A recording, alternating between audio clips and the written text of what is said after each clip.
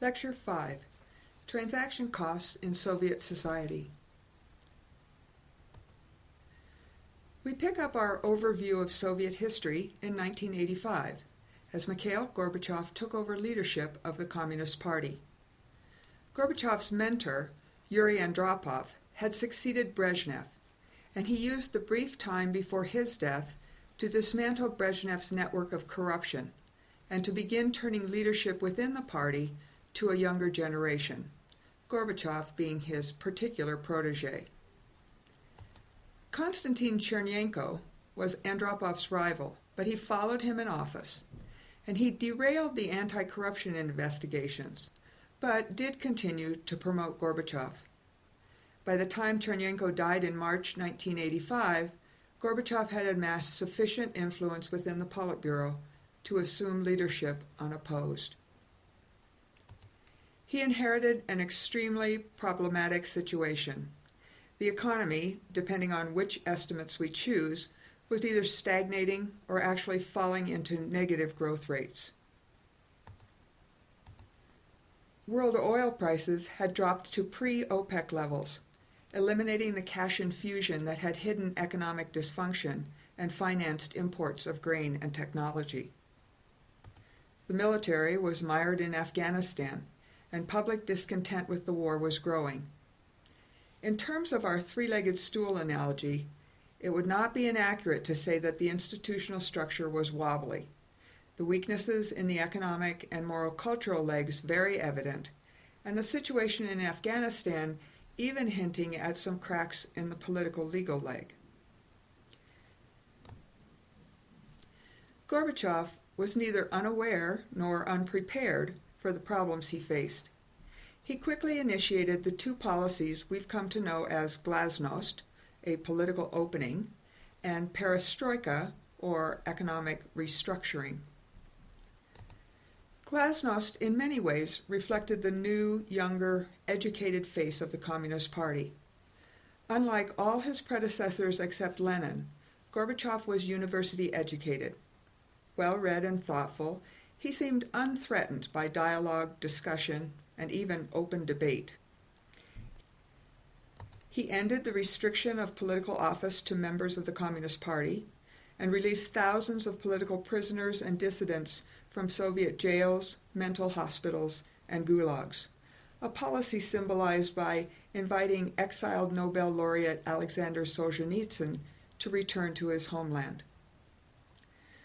Gorbachev also allowed, in fact he even encouraged, social science research, including things like opinion polls, on previously hidden Soviet social problems like alcoholism and drug abuse. And his loosening of controls on the media meant that more discussion moved into the open. Increased freedom of speech in the press meant that knowledge of problems the Communist Party had denied or covered up, like poor quality housing, outdated factories, shoddy products, shortages, corruption, and pollution, spread among the populace, breeding increasing discontent. The jokes took on a sharper edge, and open protest was no longer unthinkable. As glasnost reduced internal political repression, its effects became more and more obvious in the satellite countries of Eastern Europe. The Brezhnev doctrine of interference in the internal affairs of Warsaw Pact countries was repudiated in 1989, and the dominoes began to topple. By 1991, the Berlin Wall had fallen, and the communist governments of Bulgaria, Romania, Czechoslovakia, East Germany, Hungary, and Poland had been brought down. Internally, there was also ethnic tension and nationalist upheaval within the Soviet republics themselves. If the worsening economic conditions weren't the primary cause of discontent, they certainly exacerbated it. Gorbachev openly acknowledged the need for reforms and initiated perestroika, or restructuring, experiments that loosened control over production. Basically, his answer to the faltering economy was to move away from strict centralization by devolving some of the control to provincial, regional, and even local levels. He hoped that this would streamline economic decision-making and eliminate the resource bottlenecks that plagued the system. His most radical reform was the 1988 Law of Cooperatives, which permitted private businesses, although operating as cooperatives, in the service sectors, in some types of light manufacturing, and in foreign trade. Restaurants, small shops, and consumer industries began to appear in the cities. A major reform, but one doomed to failure. The new cooperatives struggled because Gorbachev didn't change the fundamental rules of the game. Price controls, lack of private property, and government ownership of most of the means of production continued to impose severe constraints. The new businesses had to form their own supplier relationships outside the traditional allocation system, adding a whole new source of production bottlenecks. By 1990, an increasing number of them were unprofitable, needing subsidies, which added a huge burden to government spending at a time when government revenue was declining. The terms evil empire and Star Wars remind us of another source of pressure that weakened both the economic and political legal institutions of the Soviet Union. U.S. President Ronald Reagan. Gorbachev assumed leadership of the USSR in the middle of Reagan's presidency, a presidency characterized by unabashed criticism of what he called the evil empire. And Reagan did more than talk, adopting a consistent policy of challenging the USSR by upping the ante in the Cold War arms race, beginning with his proposal to create a space-based missile defense system that became colloquially known as Star Wars. Gorbachev recognized Reagan as a formidable foe, and that Reagan's defensive initiatives certainly had offensive implications. He also knew that the economic stagnation and lack of innovations in the 70s and early 80s had done more than feed consumer discontent. The mighty Soviet military was stretched to the breaking point and trailing disastrously in the arms and technology races. Gorbachev determined to answer the challenge, funneling 27% of Soviet GDP into the military and away from consumer production. With those pressures, perestroika failed to jumpstart the beleaguered economy, and the failure increased popular discontent. As the 80s drew to a close, not only the satellite nations of the Warsaw Pact, but the republics within the USSR began to declare their national sovereignty. Gorbachev also faced growing opposition within the party structure. So he proposed to reorganize the USSR as a federation of independent republics with a common president, foreign policy, and military, thus preserving the Communist Party's control over the economy. But in the end, he couldn't overcome opposition within the party from more radical reformers who wanted greater economic change, and from conservatives and the military who feared weakening of the party's power. To prevent signing of the agreement creating the new Russian Federation, senior Communist Party officials put Gorbachev under house arrest, announcing that he'd gone on vacation. They quickly reimposed censorship and suspended all political activity. When Boris Yeltsin, president of the Republic of Russia, condemned the takeover, the coup leaders sent troops to surround the Russian State House, ironically known as the White House. Events would prove, however, that they didn't have full support of the rank and file in the army. In fact, some commentators have suggested that the troops didn't seem to know why they were rolling into Moscow and surrounding the provincial legislature. They certainly weren't predisposed to fire on the citizens who ran out to greet them with flowers. Additionally, the coup leaders failed to muzzle the media, and Yeltsin used it effectively.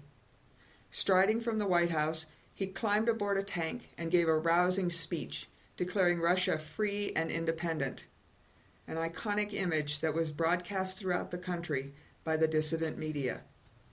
The tanks and troops turned their guns away from the White House, and the coup was over. Gorbachev returned to the capital, but he had little power as the governments of the Republic paid no heed to the party's decrees. In December 1991, the Russian, Ukrainian, and Belarusian republics declared the Soviet Union dissolved and replaced by the Commonwealth of Independent States. By December 31st, 1991, all official Soviet institutions had ceased to exist. It was over. As you can see from our stool metaphor, and as we've indicated throughout the course, we don't believe that the collapse of the Soviet Union can be explained as simply an economic failure. Writing in Resurrection, New York Times author and reporter David Remnick notes that Gorbachev's own economic advisors, interviewed after the fall, acknowledged the weaknesses of the economy, but denied that the circumstances were dire, estimating that they had another decade or more to incorporate reforms and prevent economic collapse. And the evidence, 70-plus years of lumbering along, suggests that they could very well have been right. Which leaves us with, then why 1991? And the most plausible story seems to be that the Soviet Union collapsed only when popular support of and belief in the system and its promises dissipated, and the political, legal, and especially the moral cultural institutions could no longer compensate for the weaknesses in the economy. In an interview with a Soviet military officer, David Remnick found insights into the depths of Soviet citizens' disillusionment by the 1990s. In 1940, under Stalin's orders, the Soviet secret police, the NKVD, perpetrated what is now known as the Katyn Forest Massacre of 22,000 Polish prisoners of war. Of the 22,000, only about 8,000 were professional Polish military. The rest, doctors, lawyers, professors, police, and other public servants, who, as holders of university degrees, had been required by Polish law to enter the Reserve Officer Corps. Polish inquiries after the war were met with denials by the Soviets, who blamed the Nazis for the atrocity and claimed no knowledge of the whereabouts of the mass graves. As part of Glasnost, Gorbachev issued an admission in 1990 and offered assistance to the Polish government in recovering their citizens' remains.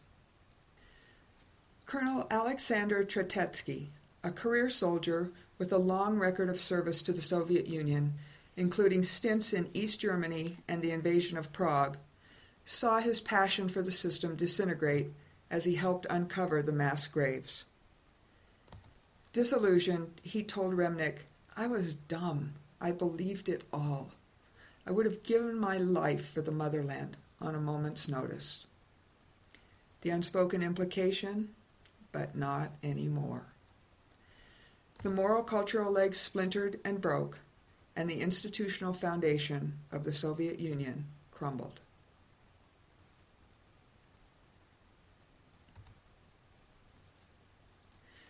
With the events of the Gorbachev era as background, let's return to our examination of Soviet society, where we've progressed from the leadership at the top, through the bureaucracy, to the level of production in factories and on farms. In this last lesson, we want to look at the Soviet households. Certainly, life in the USSR in 1990 was better than it had been, so we need an answer to the question of why buy-in that had lasted through the hardship of 2 world wars and 70 years of repression disintegrated so quickly in relatively better times. From the perspective of hindsight, we can identify 3 events that contributed major blows to the moral cultural leg of the system. First, the continuing pressure of the Reagan presidency and U.S. technological advance. Second, the war in Afghanistan. And third, the nuclear disaster at Chernobyl. Ronald Reagan's relentless denunciation of the immorality of communism challenged the détente-bred message that communism was just another way of organizing life.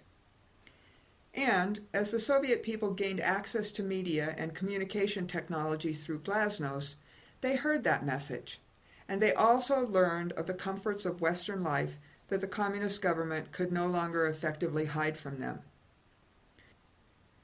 The Communist Party began to reap an unforeseen consequence of Stalin's decision to educate the people.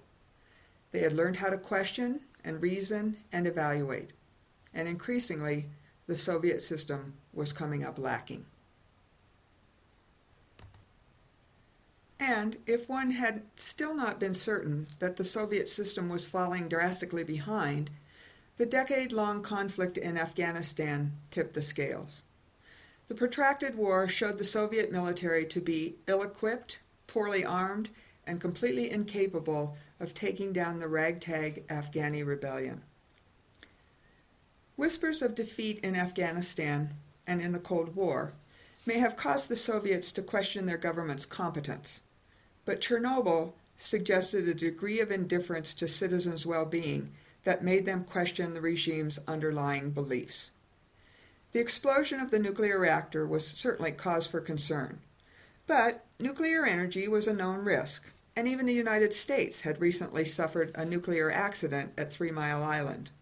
So it wasn't the accident itself, but the response of the Soviet government that proved so shattering.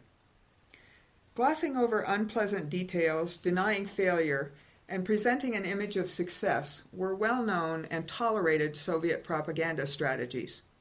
But increasing numbers of citizens found the non-action after Chernobyl unacceptable.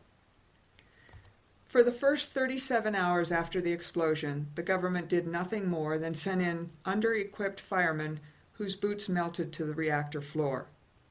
Offers of help from the West were declined amidst claims that all was under control and there was no health risk. Evacuations proceeded slowly. There were no limits on sale or consumption of fresh foods grown in the area. Few preventive medications were distributed. Disillusionment with the Soviet government spread with the news and images of the devastation at Chernobyl. While the big events like Star Wars and Afghanistan and Chernobyl critically eroded support for the system, economic analysis helps us uncover smaller cracks that made the system vulnerable to those major assaults in the first place. The smaller cracks were the consequence of the communist leaders' original choice that the economy of the Soviet Union would be centrally directed. A banner at a May Day celebration in Moscow in 1989 read, "72 years on the road to nowhere." And even on the road to nowhere, you had to wait. Life in the USSR in the 80s was about lines. Lines for shoddy products, for planes, buses, and trains that didn't run on schedule. Month, year, or even decade-long waits for apartments, cars, and repair services, and mazes of red tape and corruption. Lines and waiting are costs, transaction costs in economic terms, and in the 1980s, they had become an overwhelming burden on everyday life. Transactions costs are non-monetary costs that are not captured in an exchange. Now, that sounds complicated, but it really isn't. When you purchase something with money, your cost is represented by the money you pay. Money that you could have used for other things, but that you were willing to give up because of the benefits that you anticipate. You pay for gas at the gas station only because you anticipate that the benefit you receive will be worth the cost. And the same goes for the gas station owner. His cost is the gasoline you take, a cost he's willing to bear because of the benefit he receives in the form of the money you pay that he can spend for things he values. Your cost becomes his benefit, your benefit is his cost. In markets, you get a neat exchange of benefits and costs in a transaction. But suppose you have to wait in line to buy gasoline. Surely that's a cost for you. But is it a benefit for the station owner? No. He'd get the same benefit if you didn't have to wait in line. In fact, maybe in the long run he'd get more benefit, because if the lines persist or are too long, you'll start going somewhere else for gas, somewhere with shorter lines that don't cost you so much time. The transaction cost, the waiting in line part, is therefore called a dead weight cost, meaning that neither party in the exchange benefits from the other bearing that cost. Another example of transaction cost is searching. You're looking for a specific part to repair your car, or you're trying to find the best deal in town on new tires.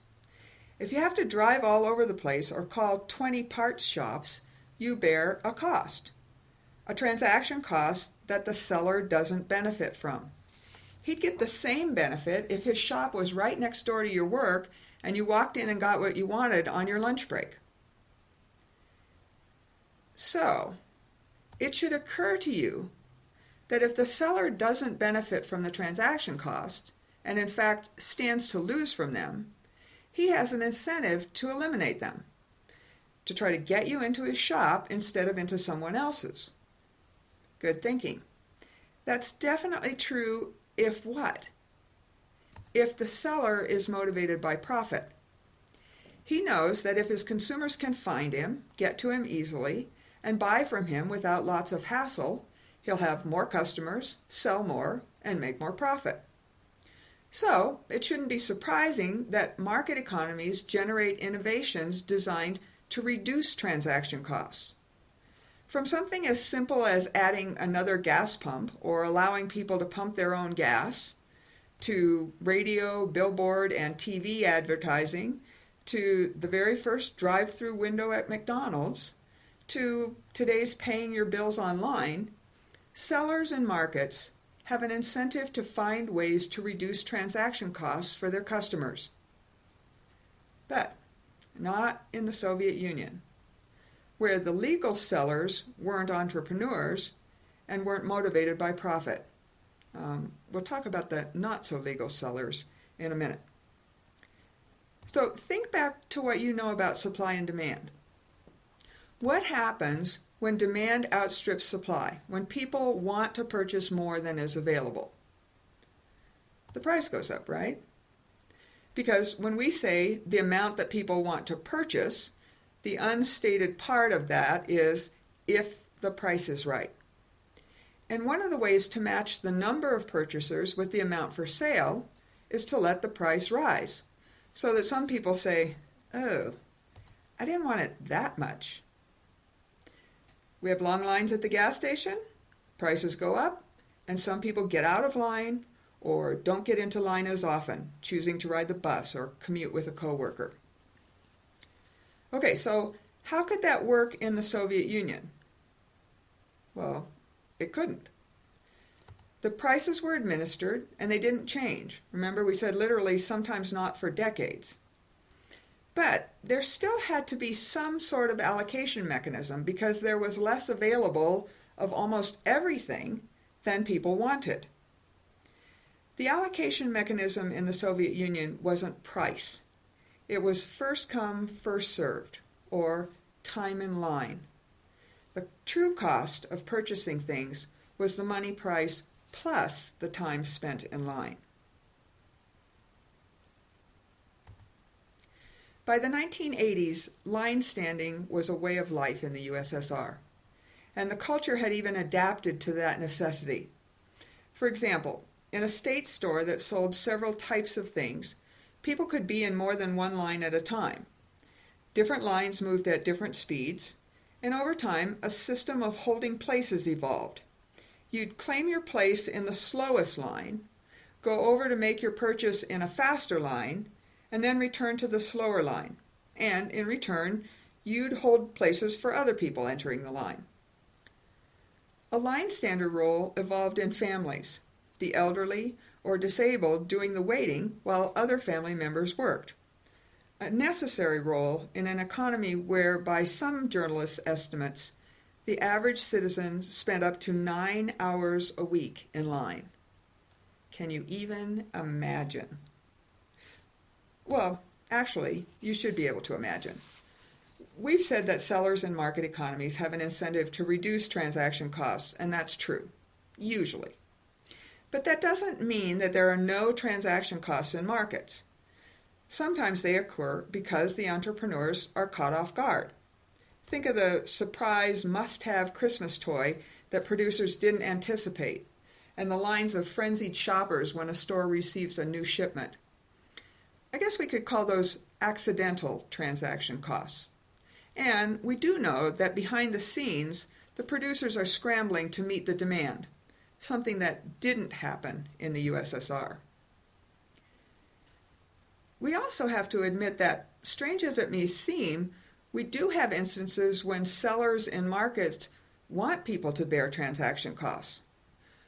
Why, for instance, do people sometimes wait in line, even camping out overnight, for the chance to buy concert tickets?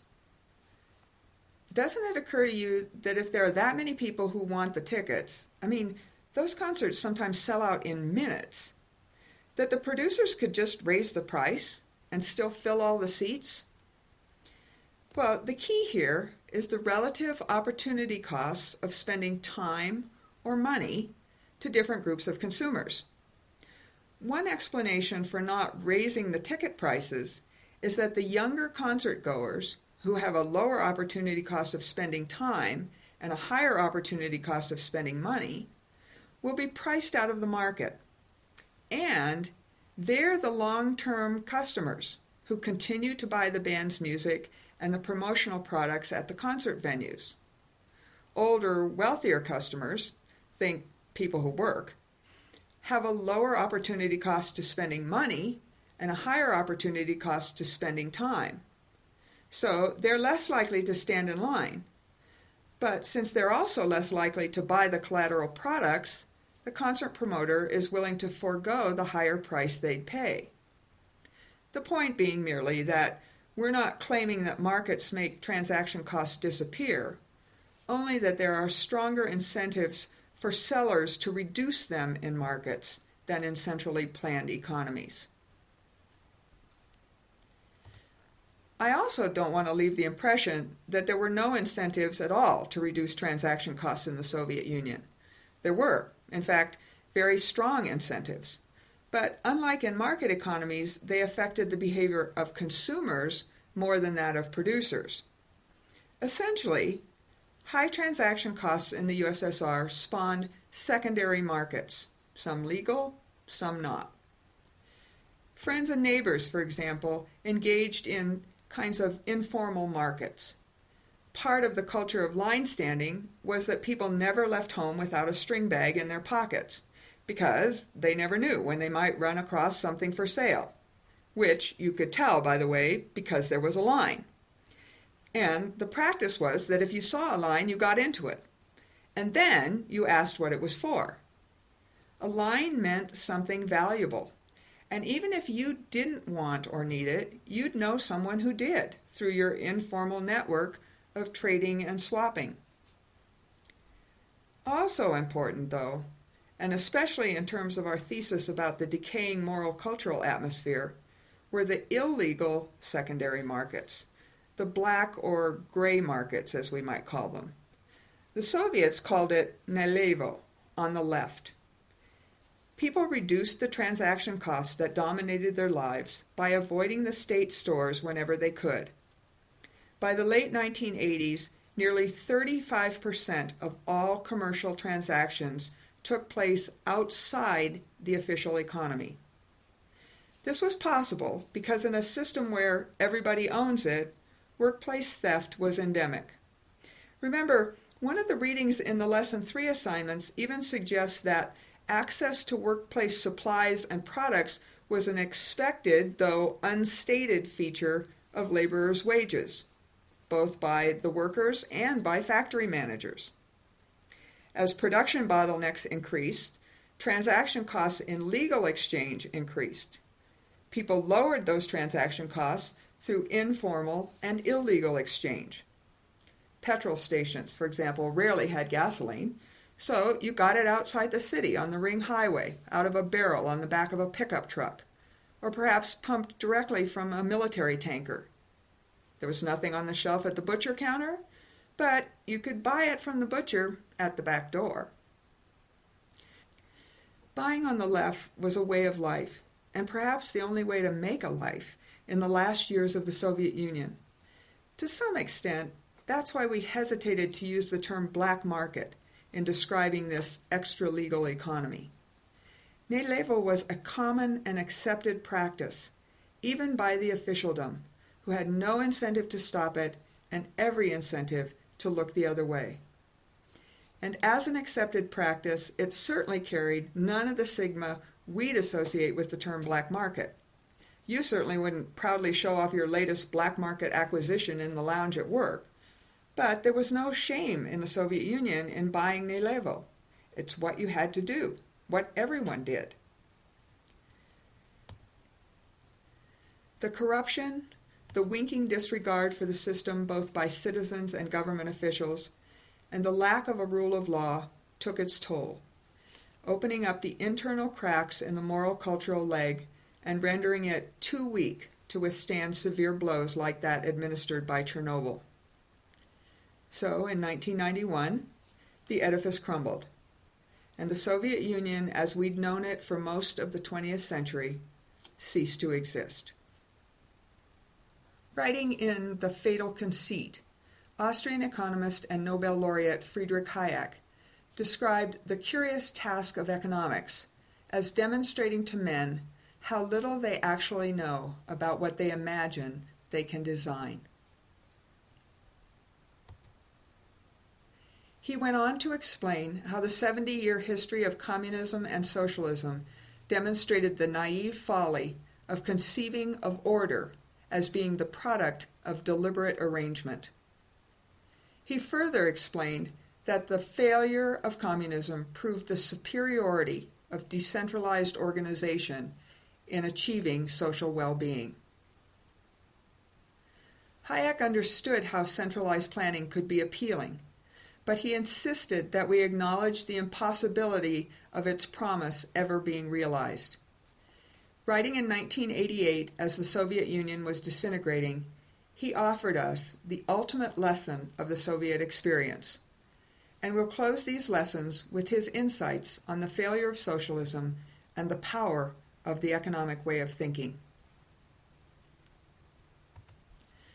Before the obvious economic failure of Eastern European socialism, it was widely thought that a centrally planned economy would deliver not only social justice, but also a more efficient use of economic resources. This notion appears eminently sensible at first glance, but it proves to overlook the fact that the totality of resources that one could employ in such a plan is simply not knowable to anybody, and therefore can hardly be centrally controlled. Economic analysis can elucidate the usefulness of practices heretofore thought to be right, usefulness from the perspective of any philosophy that looks unfavorably on the human suffering and death that would follow the collapse of our civilization. It is a betrayal of concern for others, then, to theorize about the just society without carefully considering the economic consequences of implementing such views.